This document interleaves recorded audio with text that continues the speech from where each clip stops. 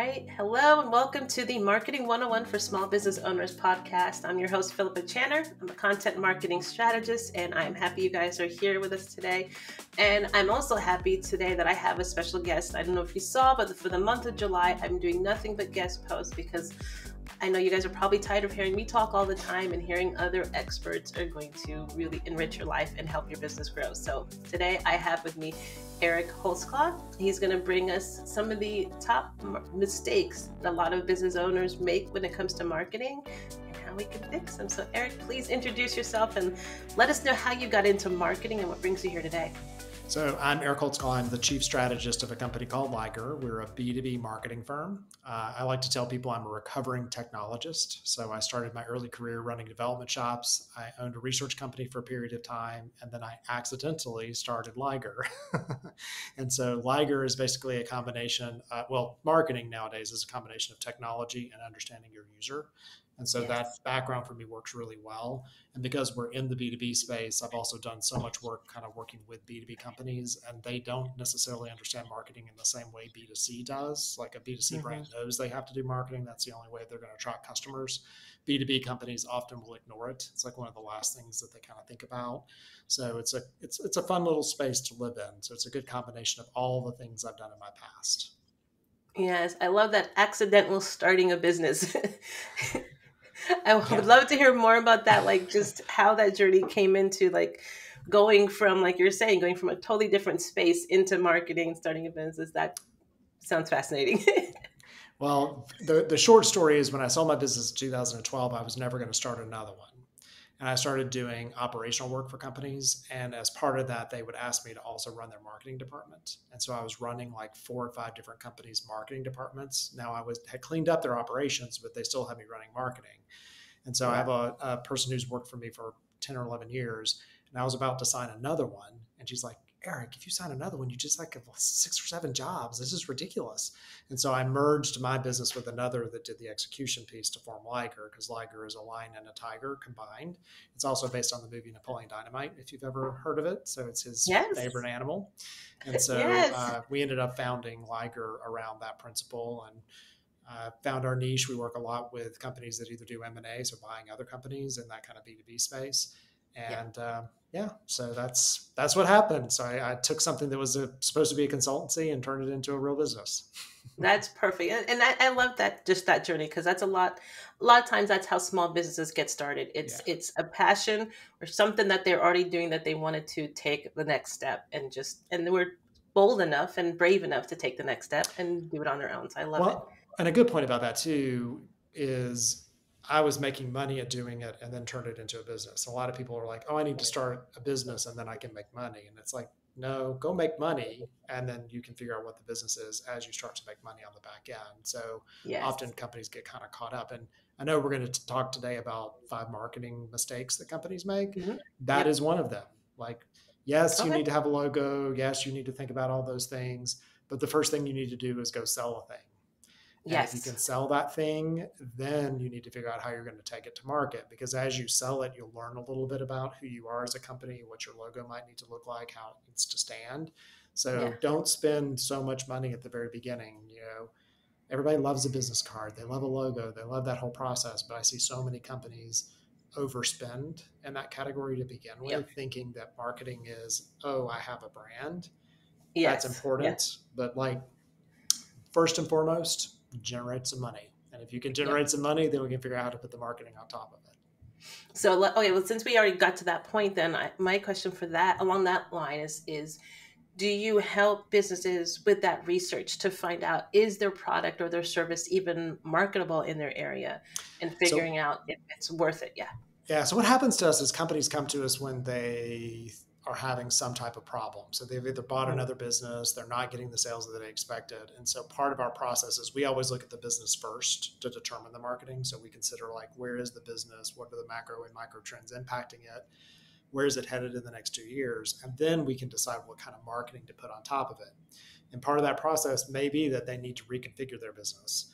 I was working with a company a couple months ago, and I don't think they liked my answer, because the way they wanted to position themselves compared to how they really showed up in the world were very different. And so in order for them to do this new kind of marketing approach they were thinking of, they were going to have to fundamentally change the way they hired people, the way they structured that business and thought about it. And they just wanted me to slap a nice new logo and tagline on top of the business and it'd be different. We've all been in those places that are inauthentic to their brand and we know it, Yeah. right? Like it's like when somebody Yep. tries to steal something from somebody else, you're like, that's not your thing. Yeah. Yep. And It's so, nice, but it's not you. yeah. And regrettably, I'm at the point in my career where I like just tell people things and I'm okay if they don't like it and they're just going to move on. And that's what we decided is like, yeah, well, I mean, I can't pitch this the way that you're expecting unless you can make these other changes to the business. And if you're not going to, I'm not going to be successful with marketing the business. So yeah, go get another company that's willing to take your money and give you a cool new brand. But having a cool new brand doesn't mean that it's Just, representative of what your company actually does. and I hope small businesses especially see the value in you taking that stance, because that it shows that you really care about their development and not just making money, and pushing out marketing that's not going to be effective for them. Well, but you and I both know as small business people that when you get that client that's not ideal, it's just painful on both sides, right? Like you're trying to get them Yes. to do the thing that you want them to do. You're not even sure why they hired you, like all that kind of stuff. And life's too short. There's too much work out there. Just like figure out who it is and then go after that ideal client and make sure you sort of really pinpoint in on those individuals. That's going to be how you Yes. scale your business well. Oh my goodness, it was say like last year sometime. It was the first time I ran to the other room to my husband in his office, and I was like, they finally fired me. I was like, I had one of those clients where it was just like, I didn't want to make the step because it was Yeah. good money, but I Yeah. just Yeah. knew what they wanted me to do wasn't the right thing, and it was just uncomfortable. And yeah, it was And that it is weird hard to walk summer. away. Yeah. When you're getting the good money, but at the same time, when you look back on it, you're like, was I getting the good money or was it really Exactly. just Yes. preventing me from doing something else? Right. Yes, So, yes. I looked at it as an opportunity that, yes, the money I was making was probably about 3 times what I would do with my other clients. yeah. Now I have the capacity to take on 3 clients and fill that gap, and that's what I did. It took me like maybe 2 months, but I was able to fill that gap Yeah. quickly. So Yeah. making wise business mistake or making wise business choices, Yeah. not on how much money it is, but is it really practical for your business? I love it. Absolutely. Yep. Now, tell me about another marketing mistake you find that people do often. So the first one's around brand, and like that's not the end all be all. The second is they spend way too much time trying to build like the perfect website, and typically they Hmm. try to build the website as a catalog, right? So like Yes. um, and the website, the second you stand it up, Google may pay attention to it for a hot minute, but unless you're doing all the other things, then it's not going to work for you. Yeah. So get out of the way of that website. It doesn't need to be perfect. You need to get it up there, progress, right? Yes. And it's your best brochure. Yes, it's important, but honestly, in the buyer journey, it's one of the last places your buyer goes to. I have clients Hmm. who I think literally have never been to my website. Like they learned about our business through referral or content that I put out or something Networking. else. Yeah. So I can't overwork that component, even though everybody's like so focused on it. So I see a lot of businesses like wasting a lot of time and cycles on, oh, the best logo, da da da, number one. Number two, now we got to have this website and it's got to be perfect and whatever. Yeah. No, doesn't need to be perfect. You just need to have one. You need to have Yep. one, and it's going to evolve over time. You can't think of it as a completed thing. So it's not like printing a brochure. You're going to make changes to it. You're going to change your services, get it up there, get it Yeah. going, and go make some money. Yes. so number two, spending way too much time trying to build the perfect website. Would you put on there? I mean, this is kind of the branding and the website, but I think there's a lot of companies who, like you're saying, go make the money first and then invest on making things perfect and better. One of the things I see that I try to encourage small business to get over is if they don't have their domain yet or have purchased the websites to have their domain. So it's not, Wix.com or, Right. whatever. And Mm-hmm. I try to tell them, I'm like, that doesn't, in the long run, that doesn't matter. Right. Just as Yeah. long as you have a website that people can get the basic information and what they need to know to move forward.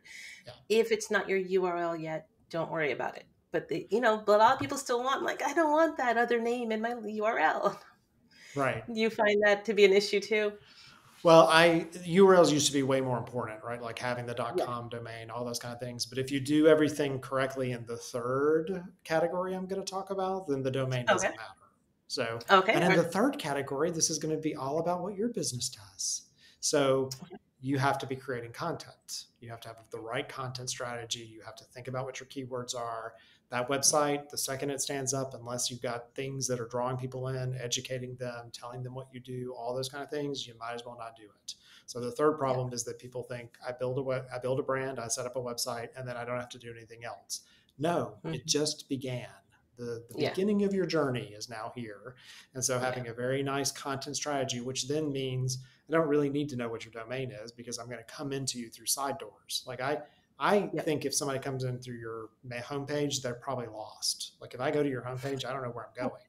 If I'm Yeah. coming in through content, it's kind of like what should happen to me every time I go to Home Depot. Just drop me on the aisle because I don't know anything about Home Depot. So like, please take Yeah. me to the aisle that has the thing I want on it. And so your content becomes the magnet that pulls people through, you know, and you should be willing to give away all of your secrets. And so Yeah. my thought on that, companies are like, oh, we can't give that away because then what if they go start their own business? I'm like, well, then you don't really have a business, right? Like you want to make sure Yeah. that they understand how hard it is, how important it is to work with an expert, and all of your content is what drives that. So companies that don't do anything in the content category, if you don't have a blog, a place that you're sort of constantly talking to your audience, then that's mistake number three. Yes, I love it. I absolutely love it because I one of the things is creating consistent content, getting people to understand that the way people find you is the content you're putting out. If you're providing valuable information, that's what they're going to find. And they're probably going to find it on Facebook because you're sharing it on Facebook or LinkedIn. But they're not going to your website and Yeah. seeing, oh, what's this blog? What's their latest blog? Like nobody does that anymore. I mean, Right. unless you're No. like a storyteller, you're writing short stories that people are following a specific journey with you. No, otherwise, they're doing a Google search or they're following your social media and they see you wrote about something that they're interested in and they clicked on it. So hopefully Yes. you're writing content that they're interested in to make them want to Yes. click.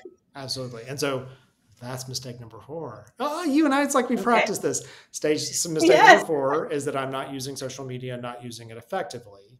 And what I see companies do Yes. with content is they follow. So the rule for content creation should be 20% creation, 80% promotion. And companies are always doing 80% creation and 20% promotion. You spend all this time writing this blog, building this white paper, doing this case study, having a podcast with someone, and you never speak of it again. And it's Yep. like, You how hope ridiculous people is find that? it magically. Yeah, we shared on my social media just today an article that I wrote 4 or 5 years ago, and somebody was like, "Oh, Eric, that's a great article that you just wrote on Inc." And I'm like, "No, I wrote it 5 years ago. You just cared about it today. Like it Yep. only mattered to you today." And so the more evergreen your content is, the more reusable. Keep bringing that baby back. You got to do it through Yeah. social. You got to keep those social channels fed, but you don't always have to like continuously create new content. You do to make the Googles happy. And if you show that you're getting traffic through, which social helps with, then you're going to continue to rank. But don't forget that content, right? And Yeah. if it's not working, get rid of it. Like we pay attention to the long burn on a piece of content. And if it's not Yes. it's performing over time, it's just junk. It's like Yep. Taking up it's space. like my side of the desk. I never sit at my desk to work. And so I got all this junk mail up and I need to just go through and throw it all away. Right. So Yes. making sure you're promoting that content in an effective way, because what you're doing is trying to draw people in. Right. So like they're Yeah. drawing in from the content to the website to then understanding your brand. And that's the point at which you're going to get them to eventually pick up the phone and convert. Yeah. And a lot of my clients panic when I tell them, ideally, a daily blog post is going to be the best option, when it comes to Google and helping improve your web page ranking. If that seems unreasonable, let's try at least once a week. Let's Yeah. start there, work our way up. And that's still a little mind boggling for some people. And I'm like, well, let's practice batching content. You don't have Yes. to write a blog every month. Take maybe a day or two and write 4 blogs for the entire month and schedule them out. And that's where I get them to calm down a little bit. Like, okay, I can manage that. Yeah, and batching's so smart. That Yeah. you really, if you can get into the workflow of doing one thing for a day, like either writing or I run my podcast and I'll do 5 or 6 interviews in a day. Yeah. And it's just, I'm giving away a day versus starting and Yep. stopping a thing in the middle. And it's often easily gets run over too. Like if you're like, oh, I've got this little 1 hour podcast in the middle of an already busy day, it's very likely it'll get rescheduled or changed. But if I go, this is my Mm-hmm. podcast day for the month, if you'll just leave this Yep. day alone, then I can put all kinds of things into that day and is much less likely to get taken out. So that's not number Yes. 5, by the Yep. way, but that kind of leans into number 4. So. I was hoping I was leading into number 5. So let's go ahead and jump to number 5 then. Well, number 5 is sort of okay. So it's complementary. So Okay. complementary is like taking advantage of other people's reach and audiences. Yes. And so, which Yes. is what you and I are doing. So you and I are both taking advantage of the fact that we both have networks that are not connected. And because Yep. you and I are sharing content, so we're both co-creating a piece of content, which makes it 50% easier because you're saying some things and I'm saying some things. But you and Yeah. I will both be able to go and take this piece of content and use it on our networks, turn it into a blog, break it up into clips. So that is, and it becomes, now you and I know each other too. Like this is a Yep. great way for us to have connected, to learn about each other, to know how we could like transfer business to each other. So once you've got it kind of working for yourself, how can you do some, the next reach out to someone that could also then be complementary to what you're doing, you could learn something from. And Yeah. you're teasing things out of me that I never would say on my own, right? And I'm talking to you about things that you might not think to say because I'm Yep. finding those things interesting. So that 5th is that accelerant. So Yeah. that's a mistake I see companies not doing a lot where, and it is a combination sometimes too of not putting a thought leader out. So they like want the brand to do all the talking. No one wants to hear from your brand. They want to hear from the Yeah. individuals running the company. And so putting them out, letting them tell their story, then pulls them into your own personal content, pulls them to your website. Like it's just all the way across. So I talk about this in like circles, like how are you building those circles out? And then people come in this way. They don't start at your website and move out. They start from the out and come in through the spider web. So what does that Yeah. spider web look like? And make sure that you're adding to it on a daily basis.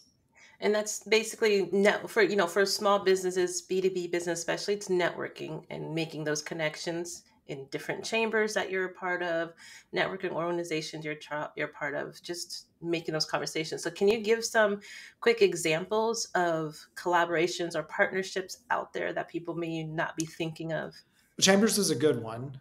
There's also like here in Atlanta, we have like a Technology Association of Georgia. And I Oh, always talk about going where your customer is, not where like your market. Like I don't go to marketing conferences. yep, I don't. I go to exactly. like, we sell into financial services, insurance, med tech, and some SaaS technology. So I go to like what can sometimes be very boring conferences. I went to a conference about bank automation, and literally for 2 days they talked about automating bank processes. And we were doing these like round tables. So I was like, please don't ask me any questions. I don't have anything to say. But those are the people who are looking for marketing, right? They're my clients. Yep, So I go hang out where my clients hang out. I don't go hang out where other marketers are. I know nice. where they are. We talk to each other all the time, Yeah. right? And so, how do you find those environments so that you are the unique one in the room, not one of many in the room? Good point. Good point.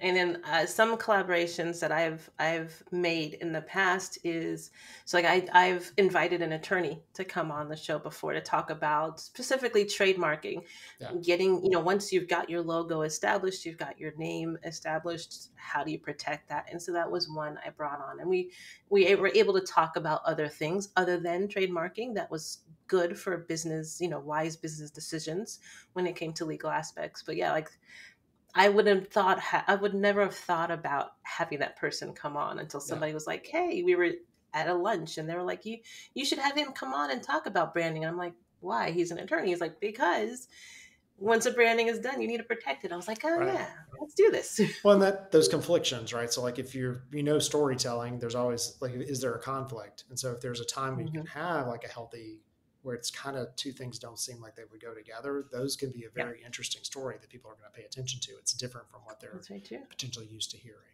So, yeah. Awesome. Well, these are great. So I know you remember them all. So can you give a quick summary of the 5 mistakes people make and then let people know where they can find and follow you? So number one, don't spend too much time building that brand. Get it out there and go make some money. Or go make some money, then build a brand. Don't worry too much about that website. So like perfection in the way of progress. Get the website up and running.